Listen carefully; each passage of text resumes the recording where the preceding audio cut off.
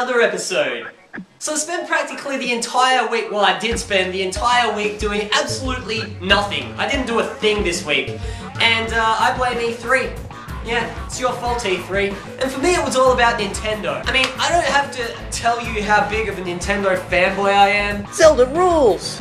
I've owned pretty much every console since the 64. I even made my own, like, gun that, well, it's supposed to be like, if Link had a master gun instead of a master sword, it would look like this. So I'm basically Nintendo's bitch. But even despite that, Nintendo still basically dominated E3. They had the best game last year with Scribblenauts, and this year they've got Super Scribblenauts coming out.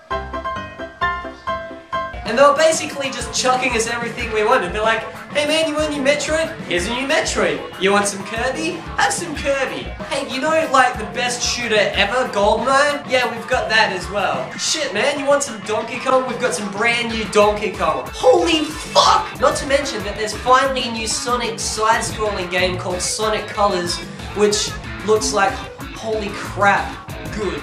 You know, and there hasn't been a good Sonic game since Sonic 2, so we really need a good Sonic game. And you know how you guys have been asking for Kid Icarus for years and years and years? Well, here you go, new Kid Icarus. Not only is it a new Kid Icarus, but it's out for the Nintendo 3DS console, which I'm not sure if you've heard about the Nintendo 3DS, but it's pretty freaking exciting because it's a 3D screen that doesn't need anything resembling this. No glasses at all. I love you, Nintendo.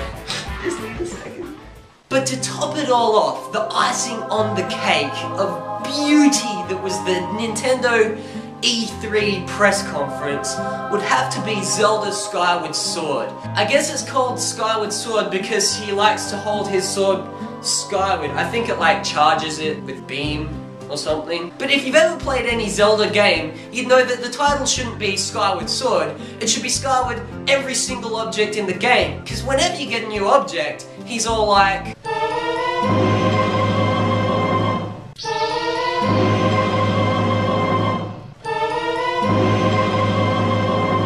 But anyway, I wasn't the only person that was keeping abreast of E3 news. Unlike some ridiculous Nintendo fanboys, I watched good parts of E3, and there was so much good stuff.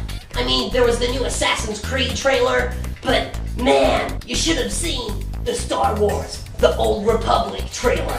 That kicked ass! Oh man, there was like a Jedi chucking this guy into a cliff, and boom!